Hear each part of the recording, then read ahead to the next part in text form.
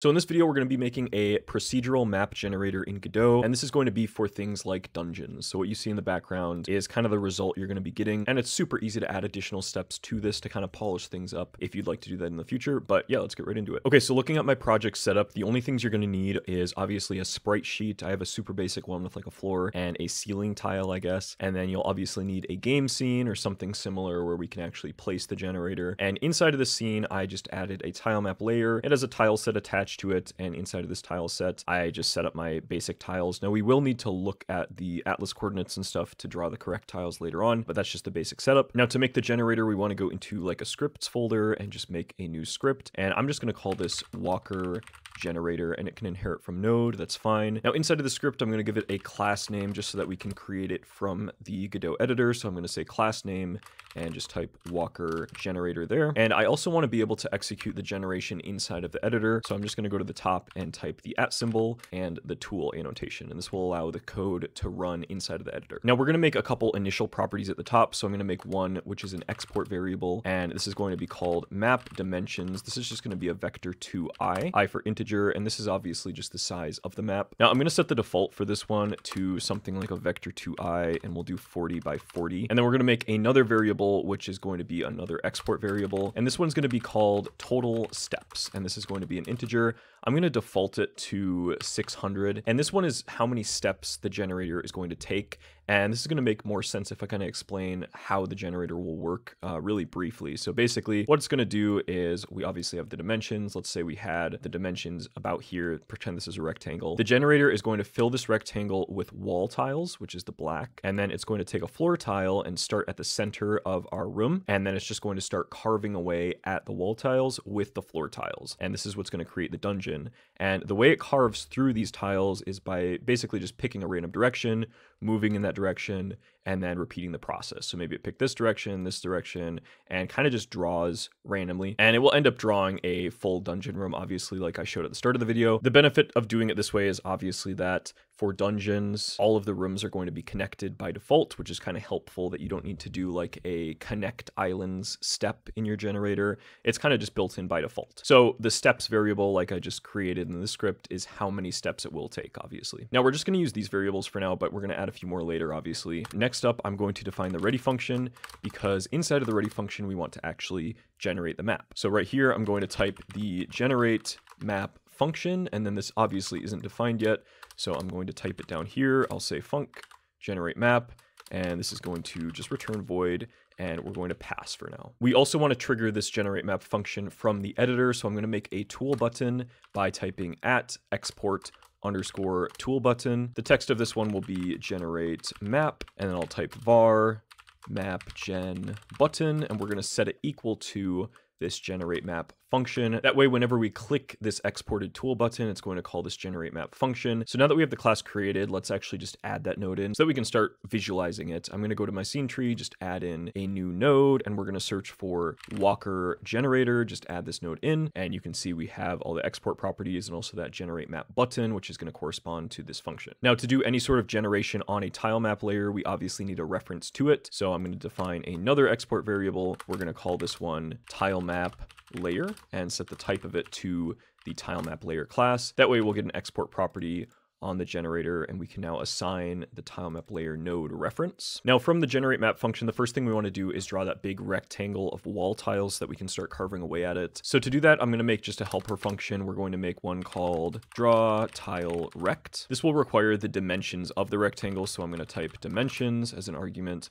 It will be a vector2i, and then it's going to require the source ID and the tile coordinates of the tile that we want to draw the rectangle with. So we'll say source ID int, and then also atlas chords, which is a vector2i. I'm going to zoom out a bit here, but this function is going to return void. And then this function will just loop through an x and y coordinate to get that rectangle and basically just fill in all the tiles inside of those ranges. So it's literally just going to be for x in range dimensions.x. Inside of here, we'll say for y in range dimensions.y. And for each tile in this rectangle, we're going to call tile map layer set cell. We're going to set the cell at the coordinates of x and y, making sure to type this as a vector. The source ID will just be source ID, and the atlas chords will just be atlas chords, which are going to be passed through into this function somewhere else. Now we can use this function in the generate map function up here as the first step that our generator will take. So instead of passing here, I just want to type draw tile rect. And for the dimensions, we're going to just pass in the map dimensions, which is the export variable up here. But for the source ID and the atlas chords, it's going to be kind of different. Now, if you're not familiar, this obviously refers to what tile we're going to be drawing. So if I open up like my tile set editor here,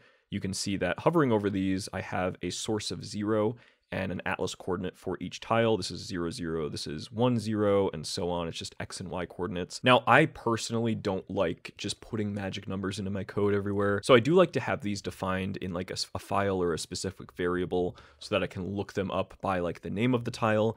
And I personally find that a lot easier and more modular. And that's what we're going to set up next. So basically what I want to do is keeping this tile set editor open. I'm just going to ignore this warning here for a second, but I'm going to go to the top and I'm going to make a new constant, and we're going to call this tile_data.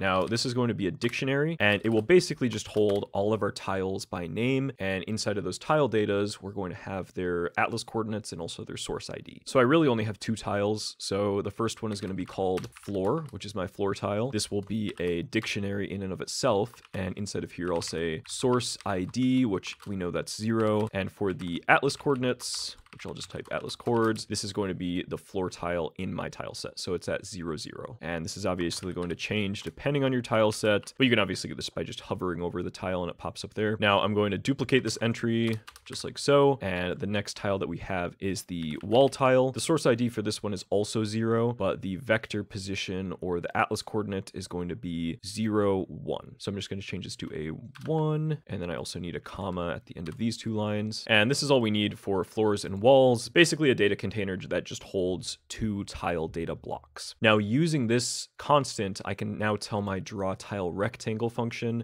which tile I want to use for the walls. So as the second argument, we know that's the source ID. And just to be consistent, I'm going to say tile data, which is our constant, dot wall, dot source ID. And for the third argument, which is the atlas coordinates of the tile, it will be the same thing. So tile data, dot wall, dot atlas chords. So with this setup, we can now test out the first part of the generation. So if I click on my Walker generator and I hit the generate map button, it will give us a big black square here. And you can obviously change the size of this. The total steps is what we need to implement next, and that's for the actual Walker. So back in the script, we want to scroll down a bit, and I'm going to make a bunch of new lines so that you guys can read this easily, but we will make a new function, and this one is going to be called draw Walker generation. This is going to have a similar argument structure to the above function. So I'm actually just going to copy this from the function we just made and paste those arguments into here. But I'm going to add one more argument, which I'm just going to call padding, and this is going to be an integer. Now, again, this is kind of hard to see, but this function will return void, so you can just type that at the end. But inside of this function, the first thing we want to do is define a list of directions that we can move in. So I'm going to make a new var called directions. It's going to be an array, and I will set it equal to a new array, which is going to contain vector directions. So I'll just say vector2.left, vector2.right, vector2.up, and also vector2.down. We'll need a variable to store the current position that we're carving away at the walls with, and this is going to be a vector2i, and I want to initialize it at the center of the map. So we have to set this equal to a new vector2i, and inside of here, the x position is going to be floor of dimensions.x divided by 2.0, and then we can copy this for the y position. I'm actually just going to draw this across multiple lines so that you guys can read it easier, but the y position is going to be the same thing, but obviously we get the y-axis of the vector instead. And then we also want to define the boundaries for the generator so that it can't generate outside of our base rectangle. So I'm going to make one more variable called bounds. This one's going to be a rect2i, and I'm going to set it to a new rect2i, which will be positioned at 0, 0, but the size will just be dimensions.x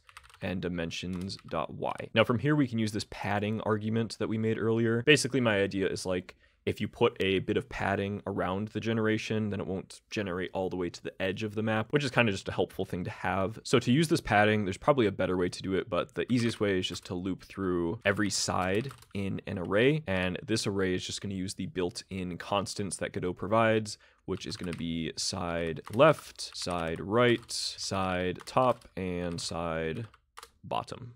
And then for each iteration, we're just going to say bounds is equal to bounds dot grow side, and the side we're going to grow is just side, and we're going to grow it the opposite direction, which is shrinking it, I guess. So we're going to just say negative padding, and that will shrink the rectangle towards the center based on the padding around the edges. So now we can kind of get to the bulk of the code, and this is going to be one last for loop. We're just going to say for I in range, and we're going to make a loop that loops through the amount of steps in the generator, which we made a variable for. It's called total steps. So for I in range, total steps. Now, if our bounds, which is the rectangle that we have to stay within, dot has point current position. So if that point is within the boundaries, then we can actually set that cell, and we're going to set it to the floor, but we're going to define that later. So I'm just going to call tilemap layer dot set cell, and we're going to pass in the current position as the coordinates for this cell, and then we can just say source ID and atlas chords like we did above. Now after this if statement, so I'm going to tab back one, we're going to make two new variables, which we're going to use to check if the next position is safe and also within bounds. So the first one is going to decide a move direction. Whenever we iterate through this loop, we want to pick a new random move direction.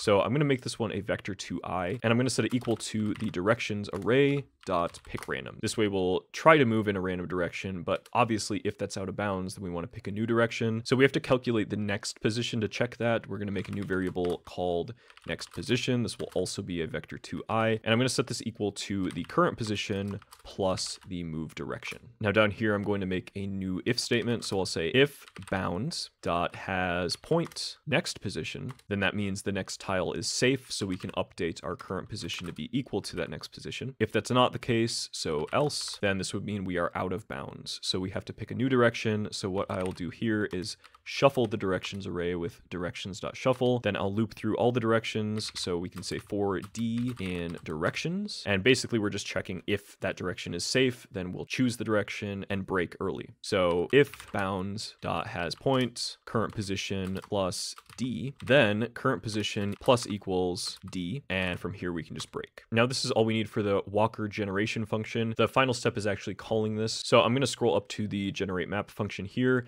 And after we draw that initial tile rectangle, I want to do draw walker generation. Same thing where we're passing in the map dimensions, but I also want to pass in a padding. So I'm actually just going to make a new export variable so we can define the padding in the inspector. So I'll go here and I'll say at export var, and I'll call this one boundary padding. And it's going to be an int, and I'll set it equal to 4 by default. And we're going to use this in the walker generation function. And then for the tile that we want to draw with this function, I'm going to copy this section from above because I don't want to type this whole thing out. And I'm actually going to put this on a new line just so that you guys can read it. But instead of drawing the wall tile, I'm just going to select this, hit Control D to select the next instance, and we're just going to type floor instead. This will draw the floor tile because it's using the floor's source ID and atlas chords. Now there are a couple more cleanup steps that we have to do. So before we generate the map, we always want to make sure our tile map is completely cleared. So I can literally just call tilemap layer dot clear. And then it would also be cool if we can randomize the generation seed, but also specify a specific generation seed so that we don't always get the same result in case we want to like debug something. Now, if you don't know how seeds work, that's kind of a topic for another video, but super like bare bones explanation. The same seed, which is just an integer value, is always going to generate the same map in this case. So if we say like, hey, give it a seed of 15, our map is always going to be generated the exact same way with that seed of 15. So I'm going to make a new export variable for this at the top so that we can set it in the inspector again. I'll just call this one gen seed. It's going to be an integer, and I'll set it equal to 0 by default. I'll also make a Boolean checkbox, just whether or not we want to randomize the seed. So I'm going to call this new export variable randomize seed, and it will be a bool, and we're going to set it equal to true. And to implement the seed, it's super basic. We just go into the generate map function, and right at the top here, we can just say if randomize seed gen seed is equal to randi, which is a built-in function. And then afterwards, we just call the seed function and pass in the gen seed. And that's all we need for the generator. So I'm going to hit Control S to save, go back into my scene. And sometimes for tool scripts, you do have to reload. So I'm just going to go to scene, reload saved scene, just to make sure everything is initialized. And you can see it will generate automatically when it's ready. But I can go into my inspector here and just hit this generate map button.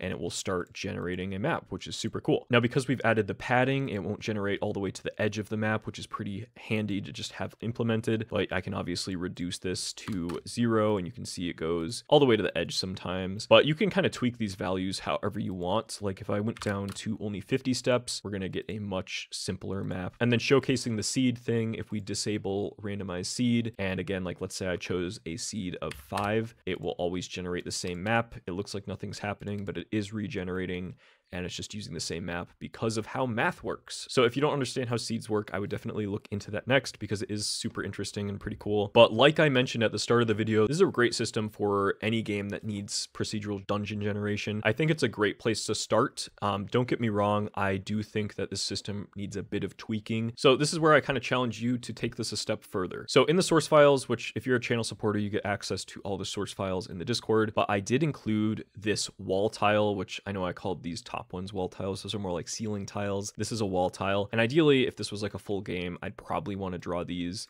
along the edge of the ceiling. You can kind of see what I'm going for here with the look, but like this would make it feel more like a dungeon. And this is obviously possible, but you would want to run like another step that essentially scans for like the top layer of tiles and then places these wall tiles in on that top layer. It's a bit more in depth, but it is going to be super straightforward if you understand how the existing generator works. But if you have any questions about this system, please let me know in the comments. You can also join the Discord server and I'll try to respond there if you guys are wondering about anything with this code. But let me know what you guys want to see to take this a step further. I'm going to start doing more like procedural generation videos, I think, kind of mixed in with the usual stuff, because I'm working on like a super modular, very, very advanced procedural map generator plugin for Godot. So it's not released yet, it's still kind of private, but I have kind of been showing it off in my streams recently when I'm working on my game. But it's going to allow for so much flexibility, and I want to kind of make all the information, what I've learned when developing that, public. So expect more procedural generation stuff is, I guess, what I'm saying. Anyways, though, that's it for this video. So I really hope you enjoyed the video and learned something new. And if you did enjoy the video, please subscribe. It is totally free and it helps the channel out a ton. And also be sure to check out the links in the description if you'd like to like join the Discord server or something. I want to give a shout out to all the current channel supporters. Thank you guys so much for your support. It really helps out a ton. And exclusive shoutouts go to Randall Lucini and also Denied Works. If you want to help support the channel, I have links to that in the description as well. But you'll get various benefits like shoutouts and also exclusive early access and the project files for all of my tutorials. So if that's something that interests you, be sure to check it out. But with that, thank you so much for watching the video. I hope you have a great week, and I will see you guys in the next one.